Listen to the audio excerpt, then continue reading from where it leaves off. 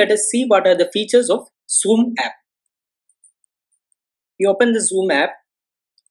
Now if you see over here, you can see a mute button. If you click on this, your voice will be muted. And if you want to speak something, you have to click again so that others can hear you.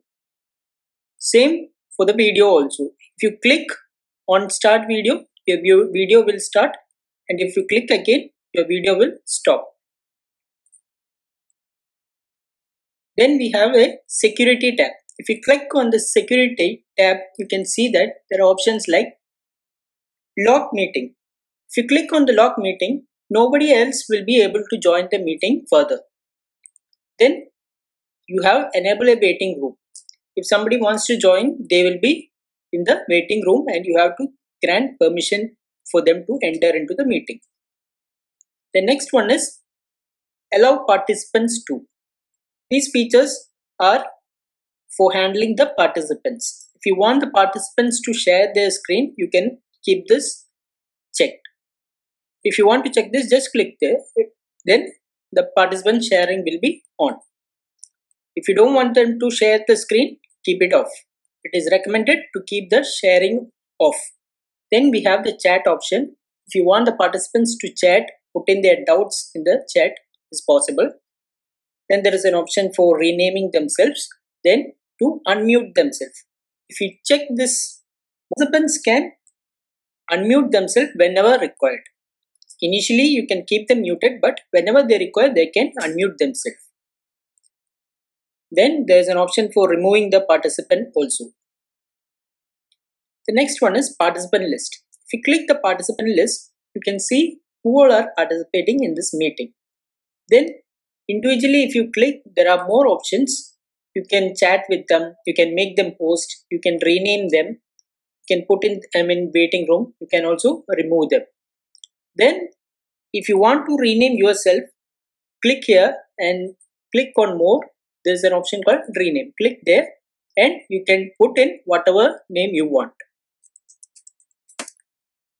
So it is changed automatically. You can see over here. Then if you come down, there is an option for muting all. To mute all the participants, you just have to click the mute all button. When you click this, all the participants get muted. Now on the top, if you see, this icon is for the full screen. When you press it, it goes to the full screen mode. Now next to that is a speaker view and gallery view. If you want to see only the speaker, just click on it. Then you can see only the speaker's video. Now if you want to see all the participants, then click on gallery view. So all the participants who are attending, you can see them in tiles. And towards this end, if you click this, you will get the meeting information. Your meeting ID, your password and invitation link, all those will be here in this corner. The basic features. Then we have chat option. If you click on the chat option, you can chat with anyone in the meeting. There are two options, one to chat with everyone and one to chat individually with a single person. You can also share files with them by clicking file. Then we have the share screen option. If you want to share any PPTs or any Word file, something, you can use this share screen by which you can screen share your window. The next is record option. If you click this record option, the recording of your video along with the background, it starts recording. Now if you want to pause it between, click on the pause button and you can resume it later. To stop the recording, just click on the stop and it will be converted and stored in the cloud. Next one is reactions. You can give the thumbs up reactions and hand clap reactions.